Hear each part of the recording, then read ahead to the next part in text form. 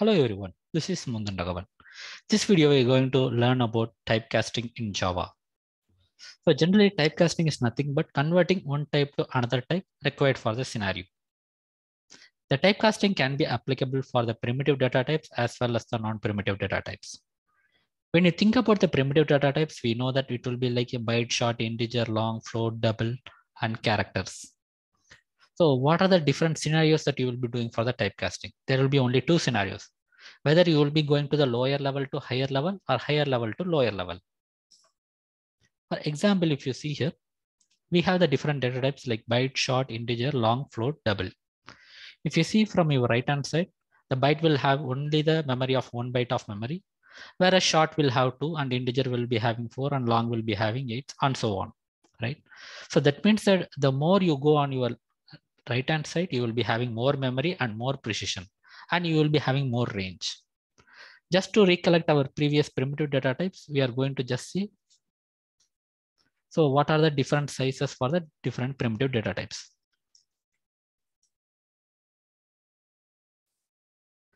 So here we can clearly understand byte will be having 1 byte and short will have double of that 2 bytes, and integer will be having 4 and long will be having 8. Again, float and double will be like a decimal points, whereas float will be having 4 bytes and double will be having 8 bytes and will be having more precision when compared to the float. But if you see overall structure here, all will be dealing with most of the scenarios will be with the numbers. Either it can be the full numbers or it will be the fractional numbers.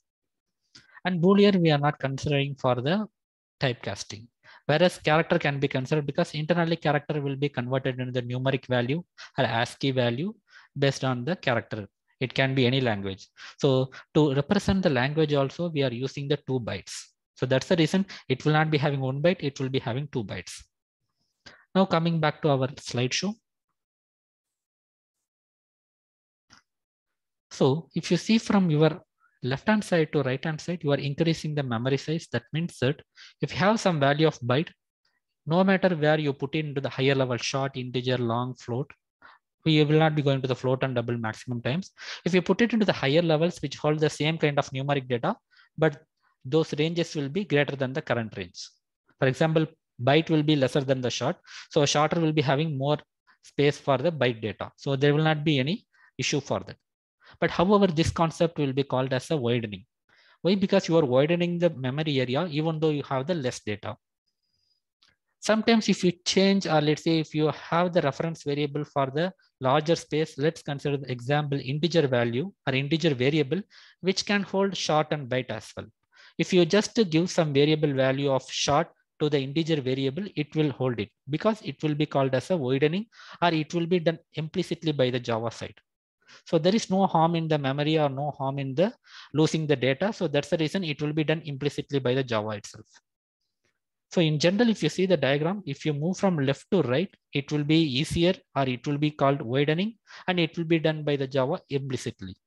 Whereas if we consider the large data to the lower memory area, for example, if you have the long value, and if you are trying to put it into the byte, obviously it will not be done automatically. The developer has to do manually.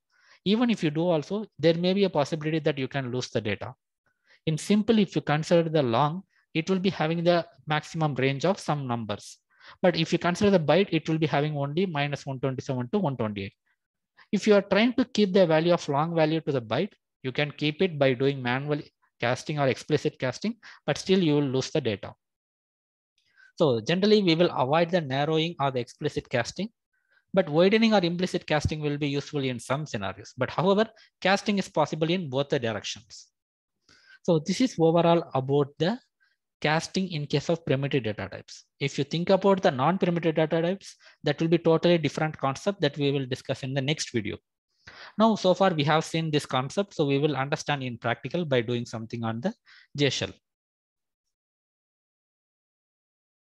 So by seeing the diagram, you can understand the byte can be saved into the byte variable, or it can be saved into the short, integer, long.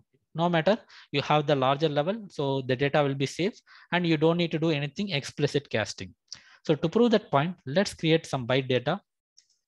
And by this time, we will be knowing what's the limit for that. For byte, you can have the value from minus 128 to 127 plus. So let's consider byte b is equal to 120. So now we have the value of byte. So now if you try to just put it into some short variable or integer or long, you will not get any error and it will be automatically casted by the Java itself. For example, let's see short s is equal to b. So we will not have any problem. Let's say, for example, integer n equal to b. So here also no problems. The same for the long L equal to b. So till now we don't have any problems because we are doing the widening, and even we are not doing the typecasting by ourselves, it will be done implicitly. The next point will be the downcasting, or let's say the narrowing.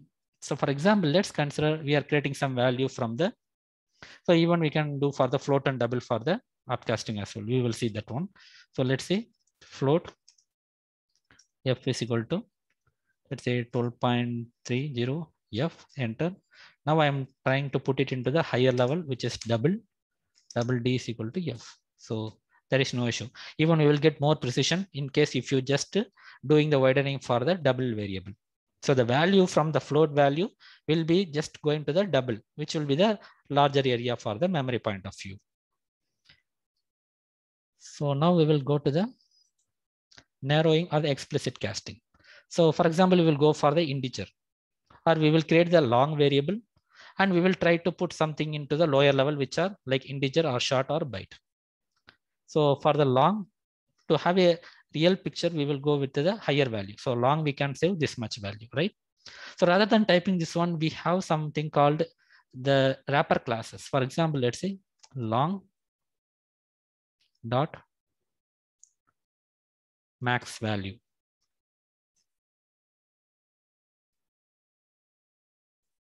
Sorry, it should be only the first one, long dot max value. So here you can see by using the wrapper classes, we will see detail what is wrapper classes, but rather than going to get the different data from the Google or browsers, you can directly use the wrapper classes to see the maximum and minimum value. Or the same one you can use for integer, float, everything. The only difference is the first letter would be the caps to represent the wrapper class. For example, here you can see min value. So this will be the minimum value in the range of long variable.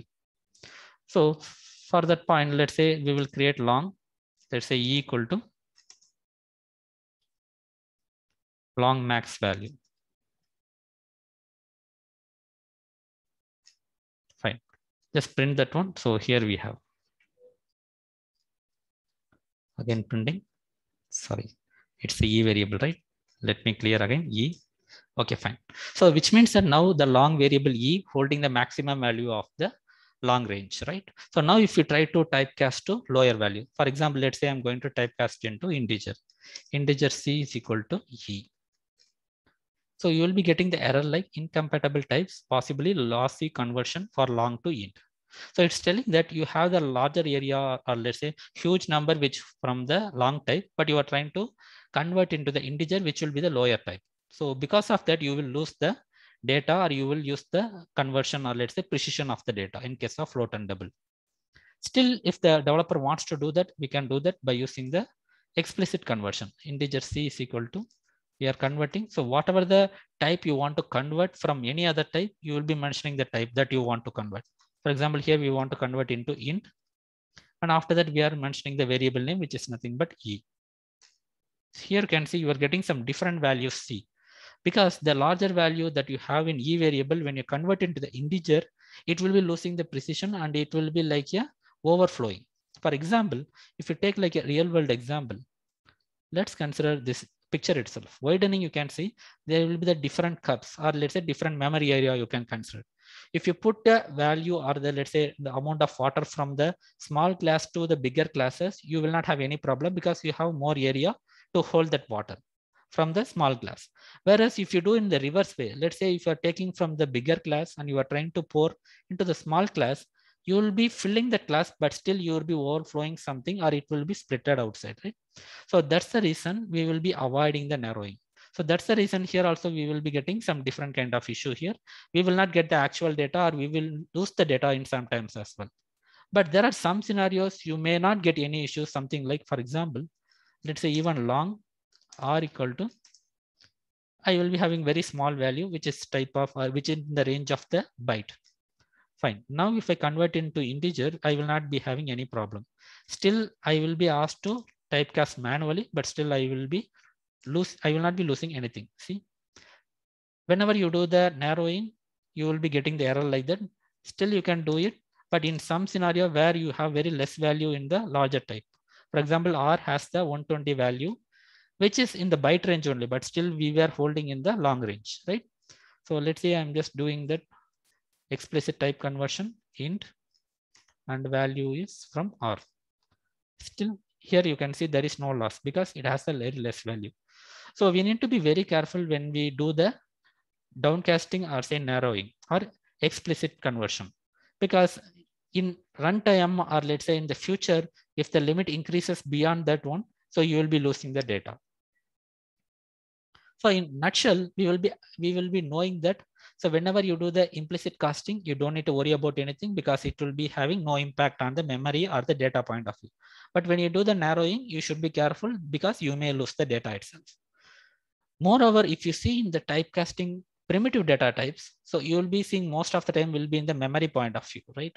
So here you are seeing range, let's say byte, 2 byte, 4 byte, 8 byte. So in that scenario, you will be seeing. Whereas the typecasting in point of, let's say, non-primitive data types, that is totally different, that we'll be seeing in the next session. So this is all about the typecasting for the primitive data type. So thanks for watching and have a great day.